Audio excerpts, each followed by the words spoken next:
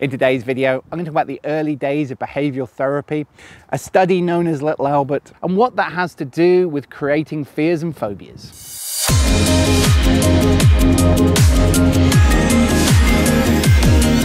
Get up. Hi, I'm Christopher Paul Jones, the Breakthrough Expert. So I've talked about the behavioural experiments of Ivan Pavlov and his dogs before. And if you don't know what that is, you can have a look in some of the other videos. But moving on from that, there was a guy called John Watson. And what he did was a study which by today's standard is completely unethical, but it did teach us a lot about human behaviour and how phobias and fears can be triggered. So what they did, they took a small baby, his name was Little Albert. They showed him a series of different things. They would show him a pet rat and a pet dog and a rabbit. And the baby smiled and reacted without fear. And then what they did, they again showed him this pet rat and he went to stroke it. And as he did, they banged a metal bar very loudly. So he gets the thought to stroke, shock. Oh, okay, gets the thought to stroke, and they do it again. And they do this a few times. And eventually, of course, what happens? He gets the thought to stroke, and then he's overwhelmed with shock and fear and starts crying. He became scared of just being near this pet rat.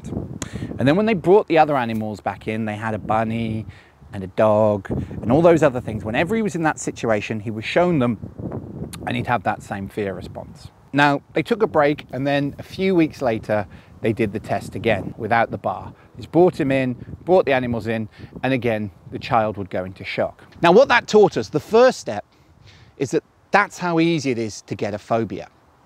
You have enough pain, shock, fear to something, and you can go from loving it to hating it. But the second thing it taught us was that actually the brain can also associate danger to the wrong stimulus.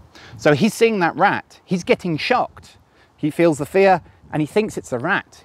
It's not, rather than the thing behind him, rather than the metal bar.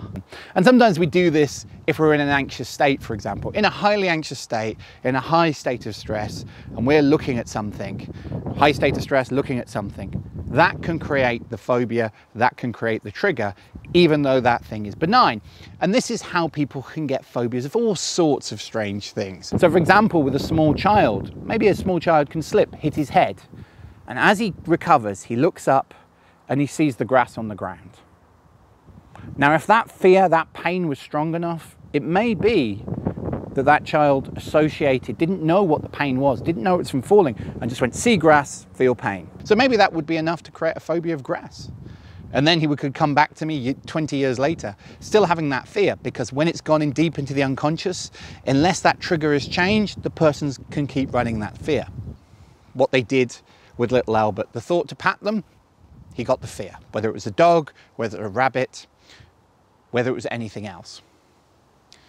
That location, that action had become associated to fears.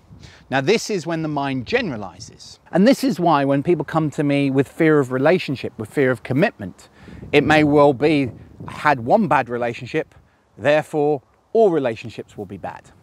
Now, again, this is how the human mind learns. So it's not necessarily a bad thing, i.e., if you put your hand on a stove and it's painful, you want to know to not touch your stove again in future. It's incredibly useful for learning and survival.